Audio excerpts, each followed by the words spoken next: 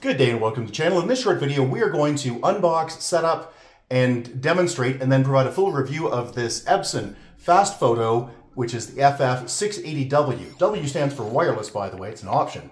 It gives you a bit of a clue. Now, there's a lot of choices and settings that you can set up with this for optimizations and other things. But the defaults, I think, are going to work just fine. So we're going to run through this and tell you what we think of it, as well as explaining all of the features. By the way, this is not being paid for by Epson or anyone else. So what we're about to tell you is straight honest. Hey, if you find this video useful, please give us a big thumbs up. We'd really appreciate it. Let's get to unboxing this guy.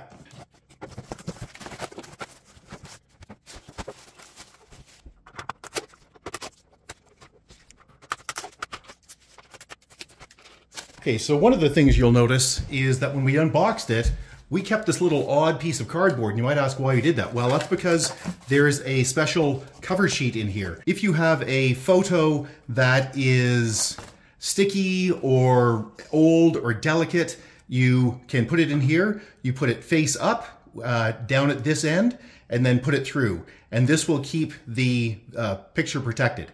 So we don't have any of those, so we're not going to worry about that, but we'll definitely keep it. This sheet, by the way, can be replaced directly from Epson. They say that it's good for about 500 scans. Now, you'll notice that we're working on a PC, but this also will work with a Mac, and it will also, this is pretty cool, work with your phone. So if you have an iPhone or a Samsung Galaxy or one of the normal Android phones, you will find that you can actually do the scanning right to your phone. Let's show you what the device actually looks like. So this is quite portable. So you can take this cover, fold it over, and yeah, that'll move around. It's a little heavy to transport, but it's not ridiculous. On the back, there's the power, and there is USB 3 and super speed, and it also has a Kensington lock. If you don't know what that is, don't worry about it. There's nothing much on the bottom or on the sides. However, there is this tray that pulls out. At the bottom, that's to catch your photos. And you can push this button right here and pop this open if there's a jam, so you can see what's inside, right? Just a usual scanner. One note, by the way, if you've got something large, say, or really thick, so something that's, say, mounted on cardboard, don't put it through here. If you do, it's going to jam and you'll either damage the photo or the scanner, or more likely both. So you'll need to use a regular flatbed scanner if you have something that's mounted. Don't try to jam it through here. Universal power block.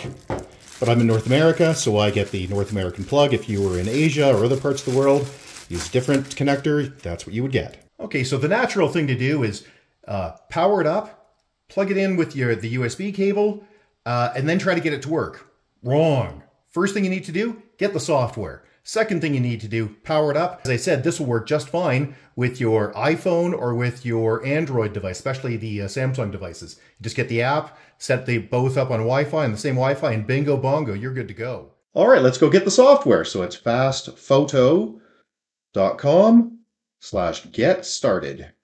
Type that right into your address bar at the top in your browser. And as mentioned, there's the app for iOS or for Android, but we want it for our operating system, which in this case is Windows. It takes a second to come up. And now, which operating system do you want? Now, take a look at this. I'm running Windows 11, so that's easy for me. But this is supporting all the way back to Windows Vista, Windows XP, Windows 7. That's old stuff. And on the Mac side, it's supporting all the way back to Mac OS 10.5. But get this, it even has Linux support. Amazing! I had no idea it would support that. Okay, so I will choose Windows 11. You will choose whatever's appropriate for you. Download, and while we're downloading, let's look at what else is here. I can just get the drivers if I want. I do not. There's also some utilities, and there's an admin tool for the network, but we probably don't care about that. I'm going to allow it to collect data because this is my test kit. Most of you will want to uncheck that for privacy reasons, and you should be worried about privacy. Now, the hardest way to do this is to connect it via Wi-Fi. And because this is a demo, that's what we're going to do. You're probably just going to plug the darn thing in. Just click USB and be on your way. But let's do Wi-Fi for us. And next, and it will install. We'll connect using the WPS button, which is the Wi-Fi protected setup. Basically, on your access point, in other words, your Wi-Fi router, there's probably a little button that you probably never use. That will say, I want to pair something with it. In this case, I want to pair the scanner. So let's do that. If you don't want to do that, or this is just too confusing, just use the cable. Now power the unit up.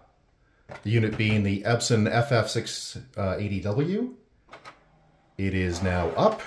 Next. And now I need to go to my router and press the WPS button. That's the Wi-Fi protected setup, as I said. And that's just a quick setup button for wireless devices. We'll be right back. So I'll press the WPS button in our Wi-Fi router in our office here. Let me click next. And now it says to press the link button. Don't press the Wi-Fi button, press the link button. So I'm going to press and hold the link button. And these should start going back and forth. And I'm supposed to press and hold, keep this held until this turns to a solid. There it is. Oh. Okay, let me do that again. Press and hold. There, okay, it's gone solid. Solid blue, so I think it's probably connected. Okay, let's click next. Bingo! It's set up on wireless. It's come up with a bunch of things, and the scanner driver is the one thing you can't skip. Everything else is optional. Okay, so now it's asking us what we want to call our photos. Well, I want all of my photos prefixed with the word Matthews, but you will put in whatever you want. So it will prefix the word Matthews and then a number as it stands now. But as you scan, you'll be able to change that. So you could have a batch that's called Christmas 2017 or whatever else you wanted. Now, we can go through all settings, but the wizard's going to take us through some of them. But let's go through all of them to show you them very quickly. So in here, there's the prefix for the name. And every time we do a batch of images, a batch of photos, it's going to prompt to say, do you want to change this name? Yes, we do.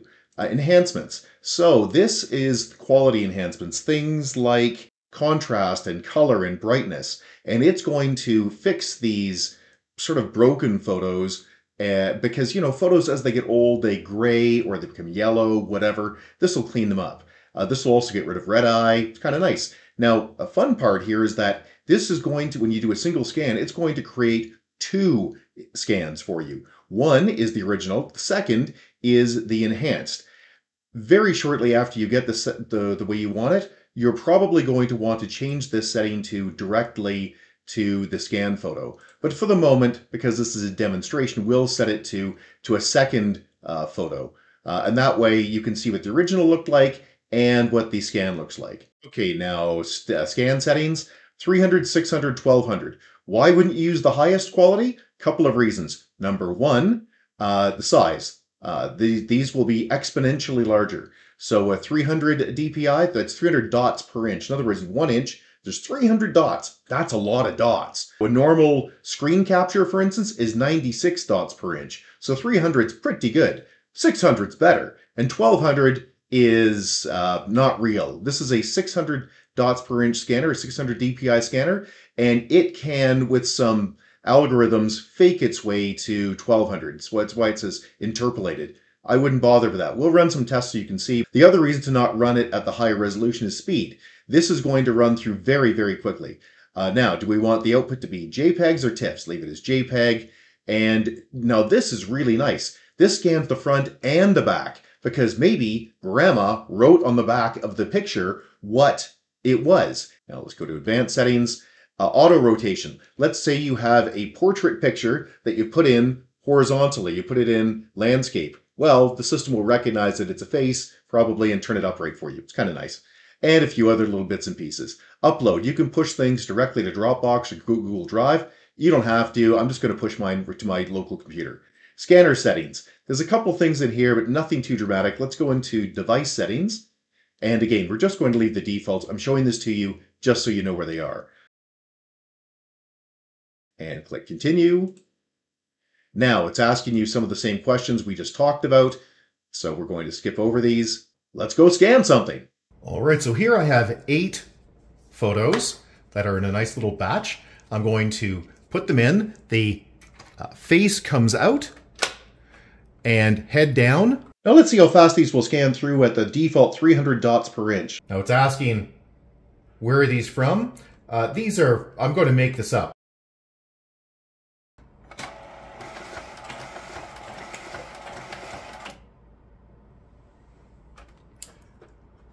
Now,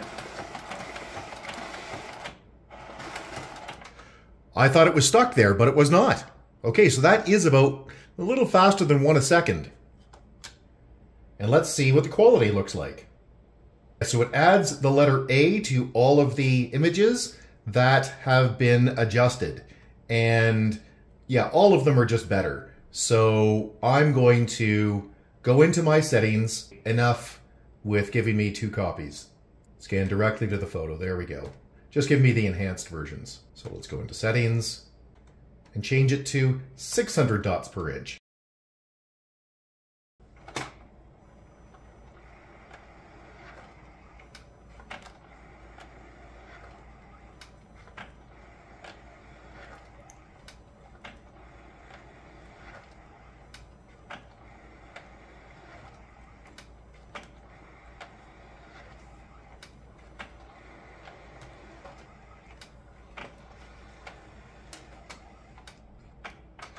Let's go scanning at 1200 now and see how slow that is and how large the file is. So there, I'll set it to 1200. Okay.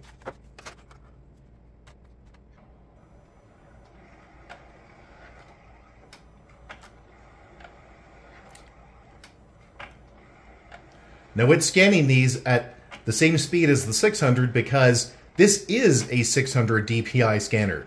So the 1200 is all done in software. It's just going to slightly move it up as far as the quality goes. It says double, but I'll believe it when I see it. Let's find out. Here are 5 larger photos, and it won't make any difference how large the photos are physically because the scanner is the same. It's a bar that goes all the way across. It might take a little bit longer to process, but that's all. So let's go to start scan. Actually, I'm going to change this back to 300 dots per inch. Click OK and click Start Scanning. Boy, this is really easy.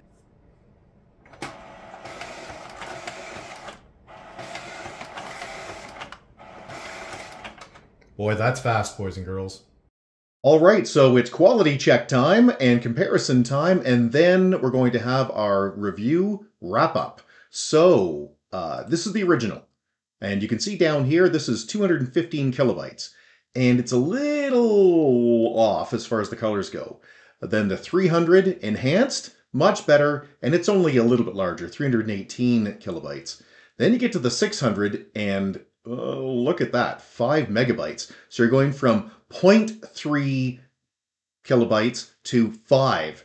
So this is about 15 times larger, quite a lot. Then the 1200 is 14 megabytes, so gigantic. Now let's look at the actual quality. And so you can see here, we have them lined up in order. This is the original, and it's actually pretty much what the image looks like. It's, you know, as if it was scanned. But enhanced, it is just better. Let's look at the actual quality. So we will zoom in a bit. So I'm going to click on the first one, which is the original. And let's zoom it in to the center. And you can see here, it's pretty good. The enhanced version, much better. Just clearer, just better. Let's go to the 600. Yeah, there's more detail there for sure. Let's toggle back and forth, right? You're able to zoom in further. And I think that the really fine details really are clearer. In fact, you can see here, I should have probably brushed off the photos because these are marks that are on the photos, not in the photo. But the good on the scanner. Now let's go to the 1200. Yes, it's better, I'm sure, but I don't think for most people it makes the slightest difference. So I think I would leave this at the default of 300 dots per inch, and I would have it only scan and provide me with the enhanced version. I don't need the original. I might go to 600. It doesn't take a lot of extra time, but it doesn't add a whole lot other than file size. So what do we think of this unit? Wow, we are impressed. Now, true, this is expensive. This is about $700 Canadian, so let's call it 500 US. Not a cheap product. However, the plan is to use this for a couple of months, scan all of our photos and our neighbors' photos and our friends' photos, and then try to sell it. We're going to move it through the secondary market to try to recover some of that cost. As an alternate to this, you can use Staples or other services that charge between 10 cents and about 75 cents per image. but you have to ship them off and it's risky, if you're shipping them. I'm not comfortable doing that. We wanted to have them in-house. So hey, if you found this video useful, please give us the big thumbs up. We'd really appreciate it. Super helps with the Google algorithms. As well, subscribe's always appreciated. We do all kinds of these odd product reviews and how-tos. If you have any questions or concerns, you can always leave a question or comment below, or you can get a hold of us directly at www.urtech.ca. That's www.urtech.ca. Thanks and have a great day. Bye-bye.